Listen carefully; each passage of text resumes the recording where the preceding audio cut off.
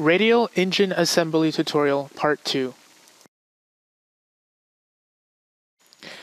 Please pause and read this slide carefully. It is important that you have these settings in order to go on. At this moment, it would be wise to pause and take note of the dimensions. For the master rod, it is important to create a sort of template as shown. This is to facilitate the creation of the base sketch. The main strategy to create this seemingly complex part is to use the symmetry of the part to your advantage. Here we see how I create only 1/4 of the whole master rod.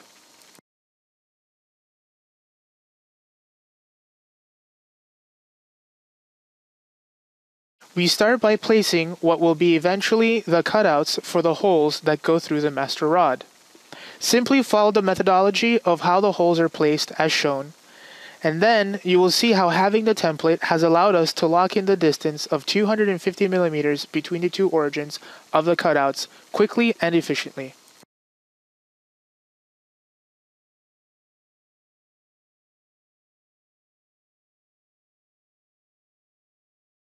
Then we create the baseline of the sketch that will be coincident with the horizontal line of the template. This line should be then coincided with the edges of the circles as shown.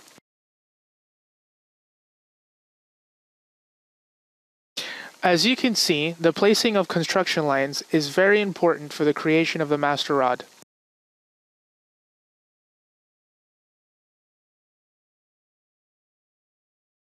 Continue by placing the rounded radius on the right side with another circle.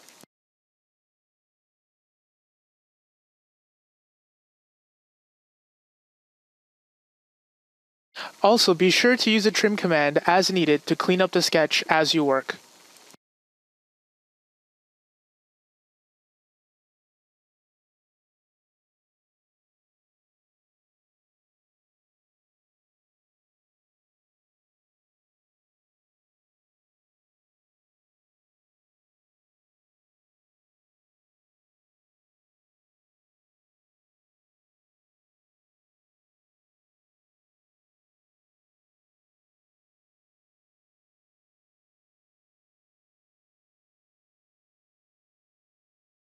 Back on the left, I placed another construction line that has been constrained to the center of the large circle. This is so that I can better place my small circles to either the left or the right as shown.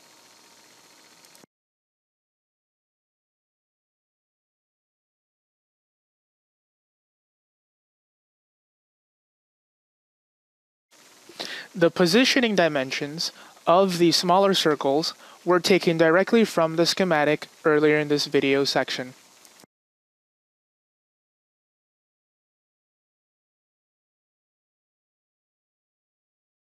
If your dimension line is not horizontal, you can simply right-click and choose horizontal before placing the line as shown.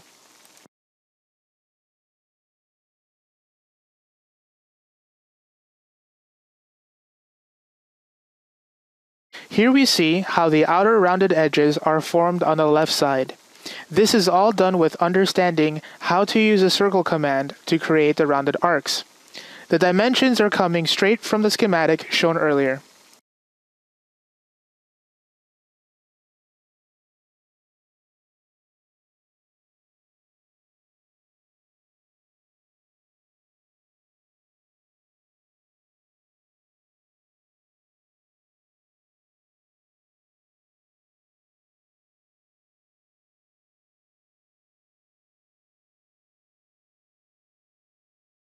Be sure to delete any automatic constraints that are created when placing your circles.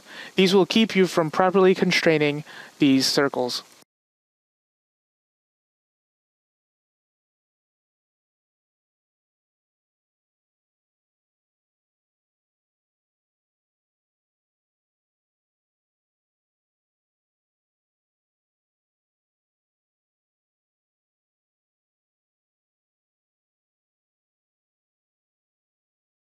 As you can see, continuing to use the methodology of using the circles to create the arcs and constraining them in combination with the trim gives you the exact arc that you need if you have the correct radius already keyed in.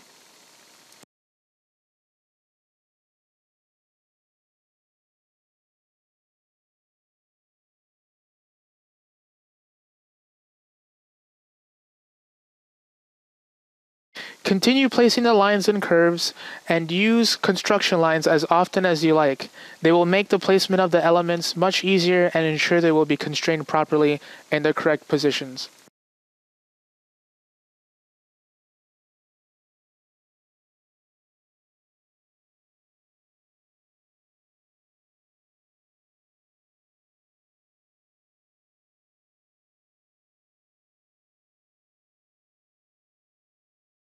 Here we see how the straight horizontal section comes off the curved section and goes into the rounded arc of the circle.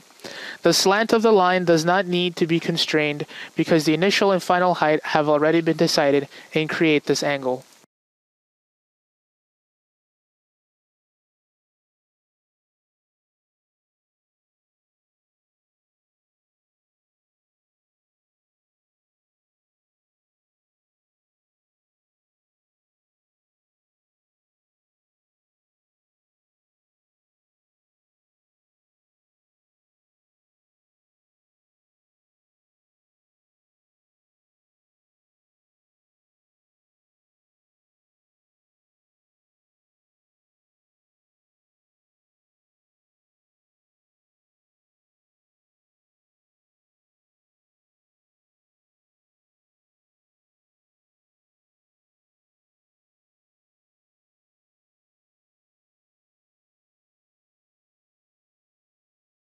Remember to always make sure that your sketch does not break or come apart.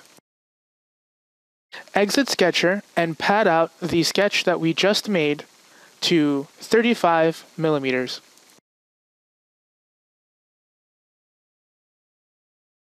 Select the top face and go into Sketcher. Then select the half circle on the right and the base of the part and project the lines and use them as a guide to creating the distance constraint of the elongated hole, as shown.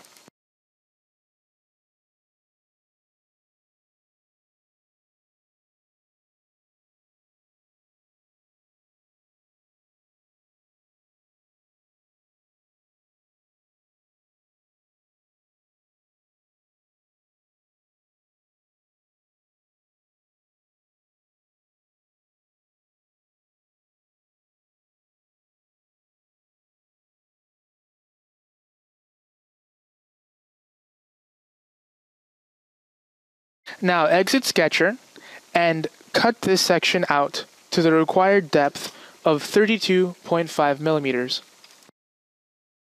Select the inner face as shown, go into Sketcher, create a construction line that will be constrained with symmetry on the edges shown.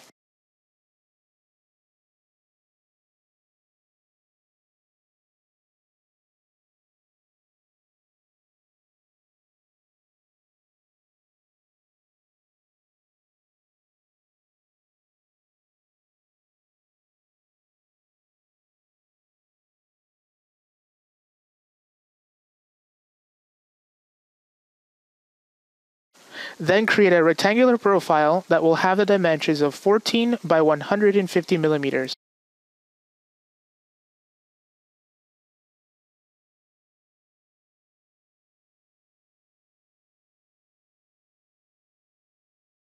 Be sure to offset this rectangle by 31.5 millimeters, which is the outer ring surface.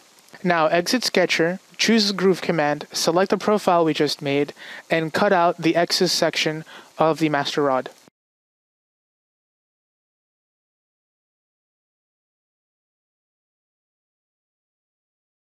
Now reselect the inner surface and recreate the following sketch.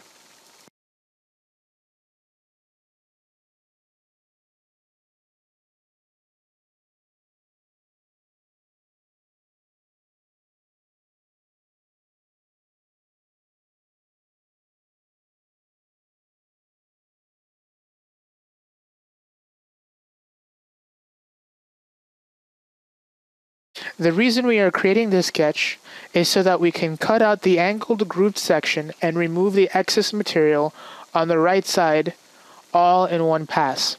Essentially, we will have the inner profile that you see if you were to look at the part with a section cut.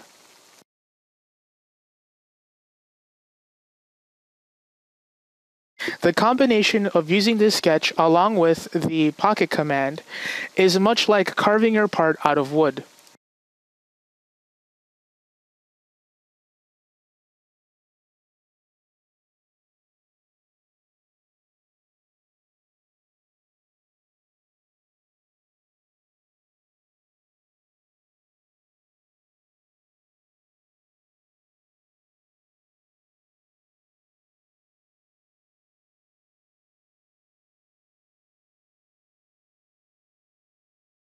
Once the profile has been properly constrained to the edges of the master rod quarter part, come out of Sketcher and pocket the section out.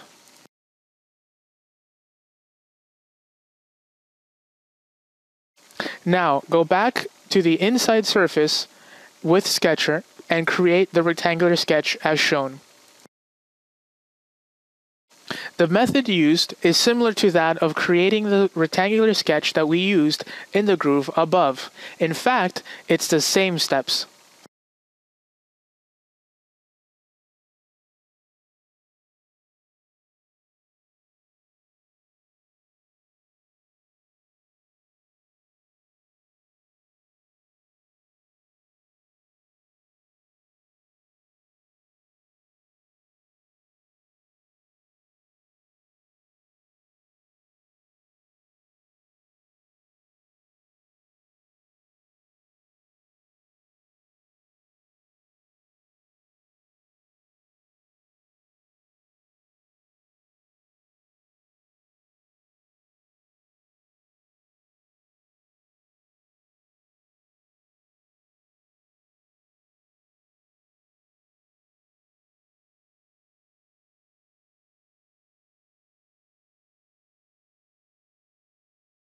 Now that we have grooved out the sections, we will select the bottom face of the part as shown and work on creating the profile that will be used to cut out the extra material between the halfway point of the part and the first set of rounded rings shown here.